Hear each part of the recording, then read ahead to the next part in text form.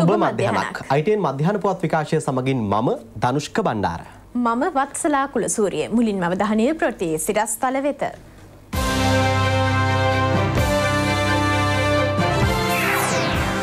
Sofa ගිවිසුමක් නැහැ. ඒ sofa එක තියෙන්නේ මෙතන. තව සෝෆා මුකුත් නැහැ. ඊට අමතරව තියෙන්නේ අර ආලින්දේ තියෙන සෝෆා ටික විතරයි.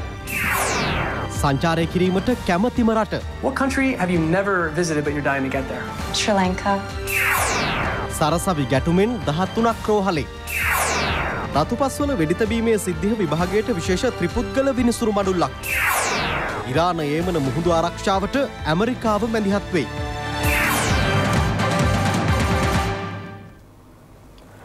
පාස්කු ඉරිදා ප්‍රහාරය සම්බන්ධයෙන් කරුණු විමසීම සඳහා පත් කර ඇති පාර්ලිමේන්තු විශේෂ කාරක සභාව අද දින රැස්වීමට නියමිතයි.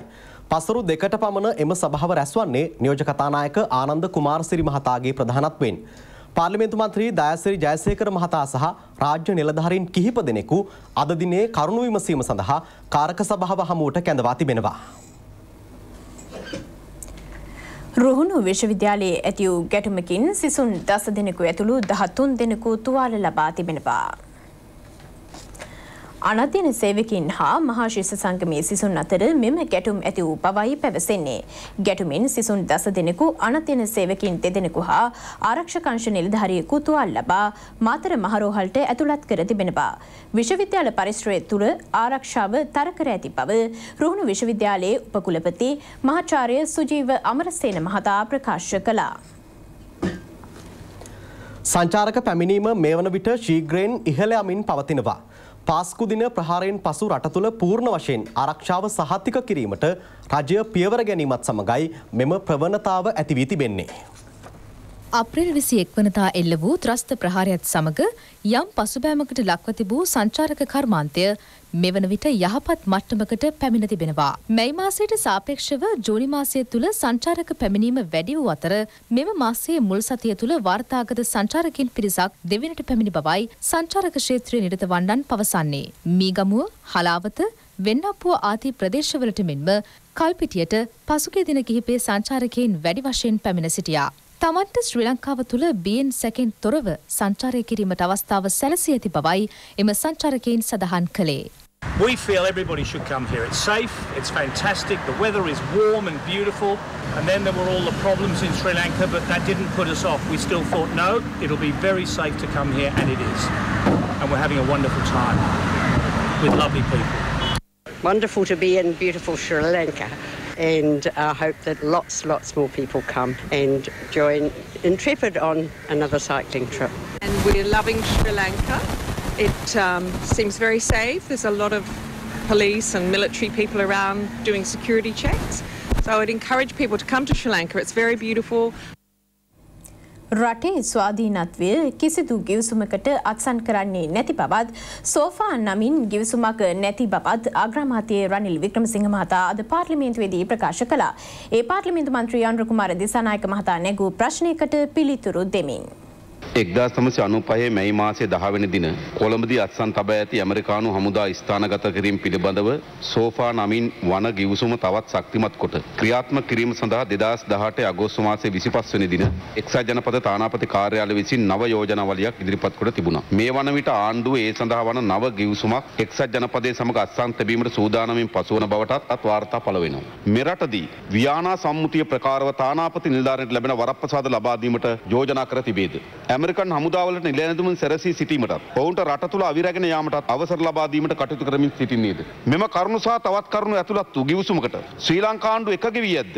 මෙම ගිවිසුම සම්බන්ධයෙන් ආණ්ඩු ස්ථාවර කවරේද? කුමාර දිසානායක මන්ත්‍රීතුමත් බන්දුල ගුණවර්ධන මන්ත්‍රීතුමත් මේ ගැන ප්‍රශ්න ගැන දැනුම් දීලා තියෙනවා. මෙතෙන්ට පැමිණියේ මේ ප්‍රශ්නය අහන්න අනුර දිසානායක මන්ත්‍රීතුමා පමණයි. මම හිතන ඇයිද මගේ මිත්‍ර බන්දුල ගුණවර්ධන මැතිතුමා වෙන තැන සෝෆාවක වාඩි වෙලා ඇති. මේ සෝෆාව ගැන මම කියන්න. ලංකාවේ තියෙන ඇමරිකාවේ තානාපති කාර්යාලයත් අපේ විදේශ අමාත්‍යාංශය යටතේ අත්සන් කරපු ලියුම් හුවමාරුවක් එක වෙන් කරනවා මෙතන සභාගත කරන්න කියලා. ඒ පරණ එක එච්චරයි මල් ළඟ තියෙන්නේ. මල් ළඟ වෙන එකක් නැහැ. ඒ සෝෆා එක තියෙන්නේ මෙතන. තව සෝෆා මුකුත් නැහැ. ඊට අමතරව තියෙන්නේ අර ආලින්දේ තියෙන සෝෆා ටික විතරයි. මෙතන වෙන එකක් නැහැ. මේක 1995 තමයි 16 තමයි චන්ද්‍රිකා කුමාරතුංග ජනාධිපතිනිය යටතේ මේ ලියුම් හුවමාරු කරේ. මහින්ද රාජපක්ෂ මැතිතුමාගේ රජය යටතේ ඇමරිකානු රජය සමග ශ්‍රී ලංකා රජය තවත් ගිවිසුමක් එක්සන් කරා.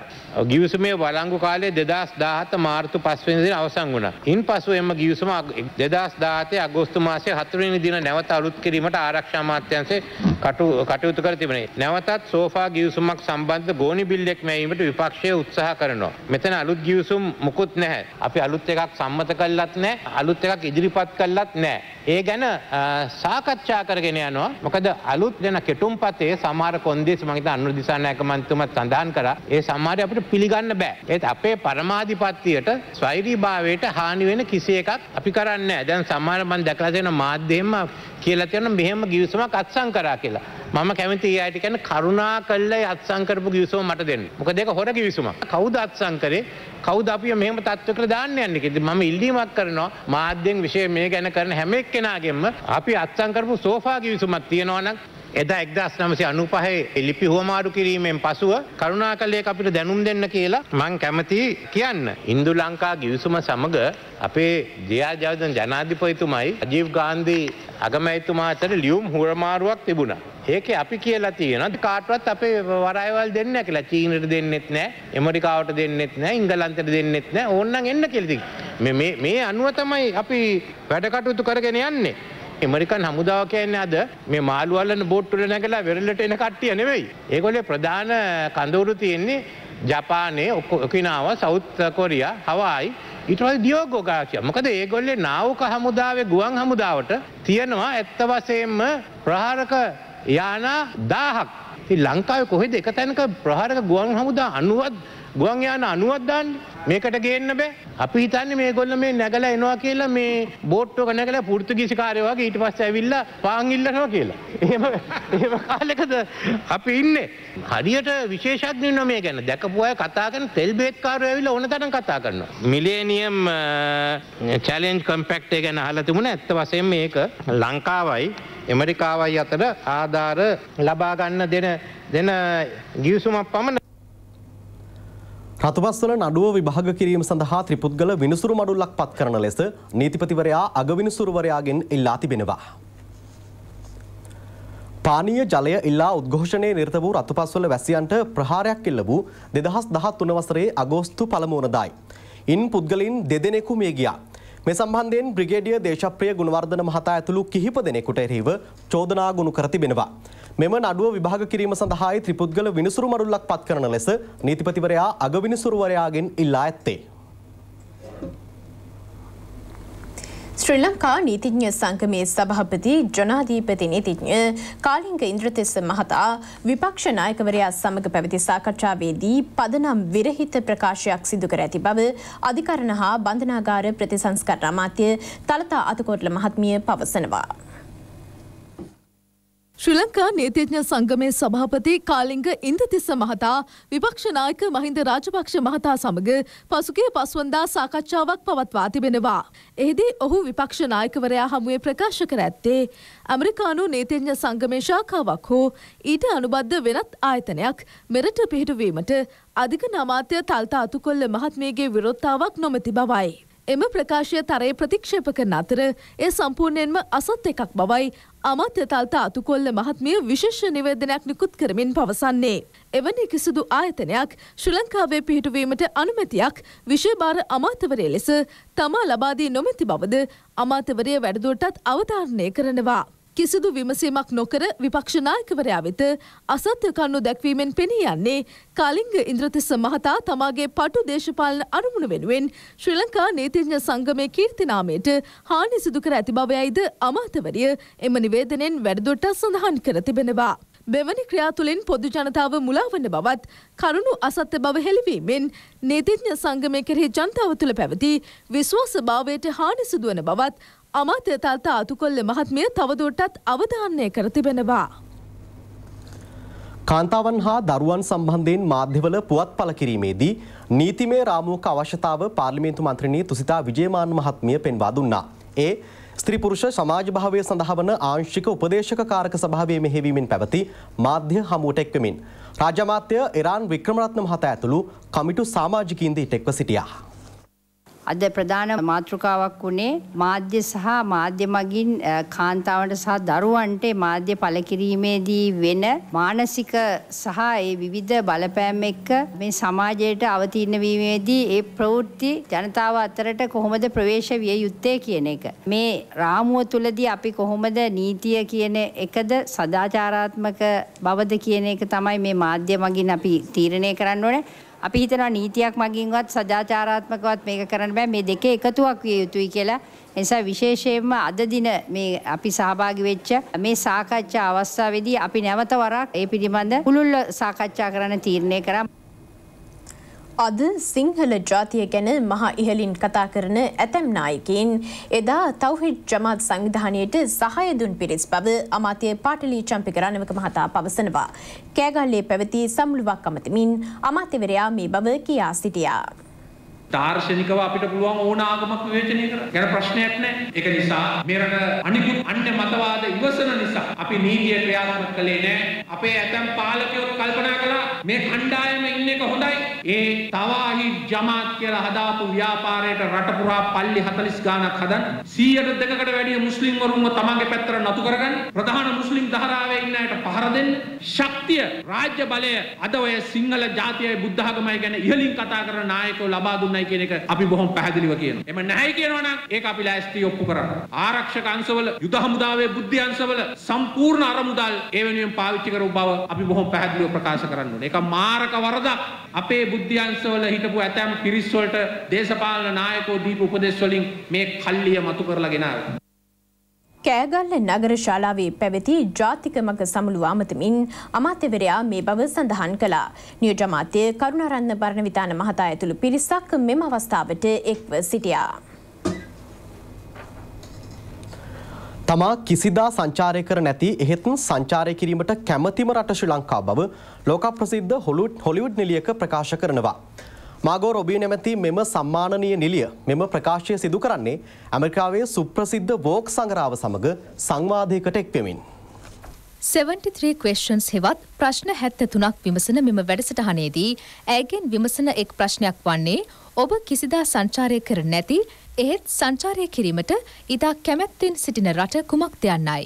ඊට පිළිතුරු දෙමින් ඇය පවසන්නේ එය ශ්‍රී ලංකාව බවයි. All right, so where are you heading? I see you planning a trip? Oh, no, I'm unpacking. Well, I should be unpacking. I'll do it later. But I just got back from Cannes. Oh, what was the best part about Cannes? Eating croissants every day. What's the city that you're headed to next? London. What country have you never visited but you're dying to get there? Sri Lanka. Hollywood නිලි මාගෝ රොබී 2017 වසරේදී Times සගරාව මගින් ලොව බලවත් පුද්ගලයන් සිය දෙනා අතරට නම් කළ නිලියක්. සමෘද්ධිලාභීන් දේශපාලන වහලුන් බවට පත් නොවී රට සමෘද්ධිය කරා යන ගමනට ශක්තිය ලබා දිය යුතු බව පාර්ලිමේන්තු මන්ත්‍රී හේෂා විතාන මහතා පවසනවා. රත්නපුර වැලිගිපොළ ශ්‍රී වලගම්බා මහාවිද්‍යාලයේ පැවති සමෘද්ධි හිමිකම්පත් ලබා දීමේ උත්සවයකට එක්වෙමිනුයි මන්ත්‍රීවරයා මේ බව කියා සිටියේ. පවුල් ලක්ෂ 6කට සමෘද්ධිය ලබා දීමේ වැඩසටහන යටතේ වැලිගිපොළ ප්‍රදේශයේ පවුල් 1291ක් සඳහා මෙහිදී සමෘද්ධි හිමිකම්පත් ප්‍රදානය කෙරුණා. රාජ්‍ය නිලධාරීන් පිරිසක් මෙම අවස්ථාවට එක්ව සිටියා. පාලකව හරියට මේ රට පාලනය කරා නම් මේ රටේ තියෙන සම්පත් ටික හරියට බෙදලා ගියා නම් මේ රටේ දුප්පත් මිනිස්සු ඉන්න වැඩි වෙන්න විදියක් නැහැ. ඉන්න අඩු වෙන්න ඕන.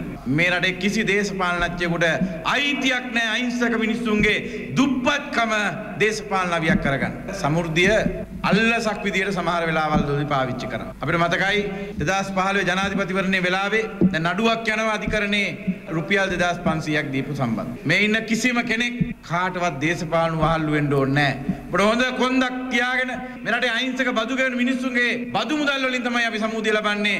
අපි කාගේවත් යටත් වෙන්න ඕනේ නැහැ. හැබැයි යුතුයකමක් විදියට මේ වැඩසටහනට තුලින් රට සමෘද්ධිය කරා යන ගමනට ශක්තිය ධෛර්යය එකතු කරන්න. එතකොට තමයි රටේ ආර්ථිකය නැගිටින්නේ.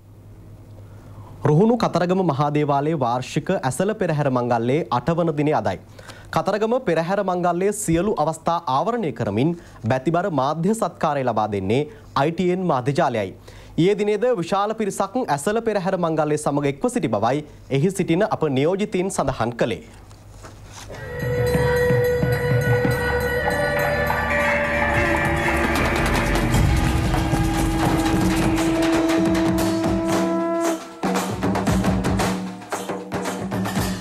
කතරගම දෙවි හාමුදුරුවන්ගේ අඩවියේ තතු විත්ති ඔබට සමීප කරන හරෝ හරා ITN කනසුරුදු වන්දනා විශේෂ විකාශය සමගයි ඔබ යළිත් වතාවක් සම්බන්ධ වන්නේ.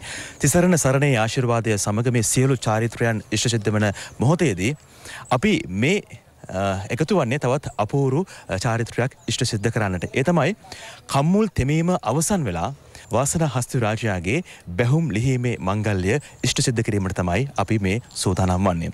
ත්‍රිවිධ රත්නයේ ආශිර්වාදය සමග පිරිත් සජ්ජායනා මැද්දේ අපේ මහා ගරුතර සංඝරත්නයේ ආශිර්වාදයත් එක්ක තමයි මේ කටයුතු සිද්ධ කරන්නේ. මේ අභිමානවත් පෙරහැරේ අභිමානය දෙගුණ තෙගුණ කරන හස්ති රාජයාගේ එකතු වීම සංකේතවත් කරමින් තමයි අද දවසේදී බැහුම් ලිහීමේ මංගල්‍ය මේ ආකාරයෙන් ඉෂ්ට සිද්ධ කරන්නේ. මෙලයි මා සූදානම් මේ සම්බන්ධයෙන් කතා බහ කරන්නට රුහුණු කතරගම ඓතිහාසික මහා දේවාලයේ බස්නායක නිලමේතුමා දිල්රුවන් රාජපක්ෂ මහත්මයා නමිලා මාත් එක්ක මම කැමති දැනගන්නට මොකක්ද මේ හස්ති රාජයාගේ විශේෂත්වය සහ මේ සිදු කරන මංගල්‍යයේ විශේෂත්වය? රුහුණු කතරගම දේවාලයේ අස්ල මංගල්‍යයේ ප්‍රධාන කරඬුව වඩම්මන හස්ති රාජයා වාසනා හස්ති රාජයා අපේ ඉන්න ලොකුම හස්ති රාජයා අද දින කම්බුල් තෙමීම අවසන් කළා කතරගම දෙවියන් වහන්සේගේ ආශිර්වාදයේ පිට කරඬුව වැඩමීමට දැන් ඇතා සූදානම් වෙලා තියෙනවා. ඉතින් අපි අද දින සිට වාසනා හස්ති රාජයා මගින් කරඬුව වැඩමීමට සූදානම් කරලා තියෙනවා. බොහොමත්ම ස්තුතියි ඔබතුමාට. ඔබතුමාගේ මුහුණුත් ලොකු ආඩම්බරයක් පේනවා. මේ ඇසල පෙරහැර මංගල්‍යයේ ආලෝකය තව තවත් වැඩි වෙනට යන්නේ. මම කැමතියි මේ අවස්ථාවේදී අත්පන්ති බහරකාරතුමා ලලිත් රත්නායක මහත්මයාගෙන් දැනගන්න මොකක්ද වාසනාගේ තිබෙන විශේෂත්වය? අද ඉතින් අපිට බොහොම සතුටක්. කතරගම දෙවි හාමුදුරුවන්ගේ පෙරහැර කිරීමට වාසනාද අපි දිහලා ගත්තා. අපි බලාපොරොත්තු වෙනවා පෙරහැර කිරීමට මේ වාසනාද ගන්න. සකල බැතිමතුන්ගේම බලාපොරොත්තු බවට පත්වනේ වාසනා හැකිතරම් ඉක්මනින් පෙරහැර මංගලයත් සමග එකතු වීම. ඉතින් කතරගම දෙවි හාමුදුරුවන්ගේ පිහිට ආශිර්වාදය ඔබ සෑම සියලු දෙනාටම අපි ප්‍රාර්ථනා කරනවා.